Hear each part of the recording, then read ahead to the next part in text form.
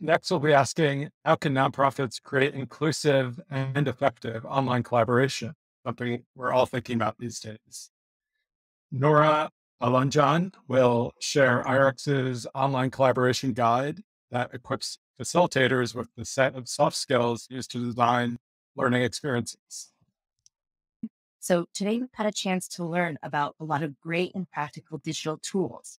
With these and other tools in mind, I'll be shifting to share with you IREX's online collaboration guide for collaborators, which is a resource focused on the soft skills used to design learning experiences to create enabling and inclusive environments for effective online collaboration. Developed by my colleagues Sega Chu and Nina Oduro, the guide provides practical tips and diagnostic assessment worksheets on how to identify, select, and employ suitable tools, and how to tailor facilitation strategies to conduct effective, inclusive meetings, workshops, learning sessions, and trainings. So with that, let me see my next slide. Great. So let's reflect on the different roles that we have in online collaboration and learning.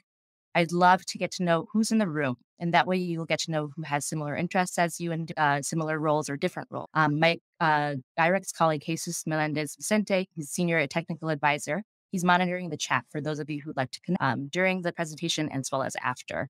So maybe you're one, a trainer shifting from in-person to online training, or two, interested in digital tools more generally for online training and facilitation, or maybe three, supporting those facilitators and trainers to shift to or improve online delivery. So go ahead and pop one of those in the chat. We'll get of who's around. And with those in mind, whether as facilitators, program designers, trainers, and developers of tools, there's a lot of great choice to make and factors to consider in designing learning experiences that make a difference. In those different roles, development and employment of the specific tool has been really important to online collaboration at work, but it hasn't been done in a vacuum or in static conditions. Maybe you work in environments or with partners and participants that have been impacted by conflict, or maybe economic conditions have resulted in severely limited access to electricity and internet. You might work on programming that supports journalists or civic activists in closed and closing spaces. All of those things are really important to consider when you think deliberately through the different circumstances of online facilitation. And it's critical as part of the approach to do no more harm and to facilitate the inclusive learning experiences that we're really looking for.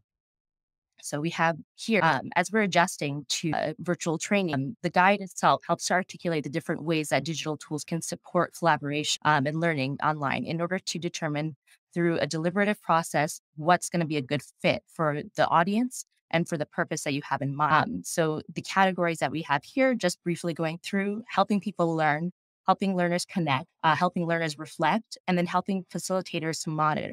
So the practical tips that the guide includes as well will focus on design with the audience in mind, how not to complicate the process or use too many tools, how to keep in mind issues of access, safety, inclusion, and respect, and then how to design for a variety of participants.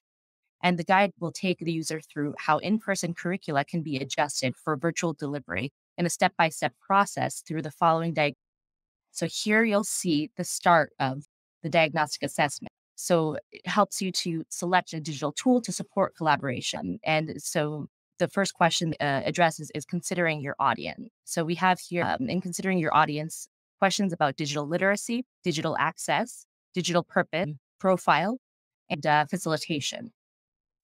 It next goes, once you've responded to the different prompts here, you'll be guided to how to incorporate your answers. So let's say audience's digital literacy is moderate or advanced, go to select the tools that support those objectives. Or if it's limited, don't go to select really complex tools because that's not going to help. So it's really that like deliberate step-by-step approach that acknowledges who the audience is and how to incorporate that. Okay, so the tool itself will take you through, and then to the last step, the identifying the function and the purpose, listing the tools, and then completing this worksheet itself to select those tools. So I want to say a warm thank you to TechSoup and all of those involved in developing and implementing these super cool tools that the guide highlights.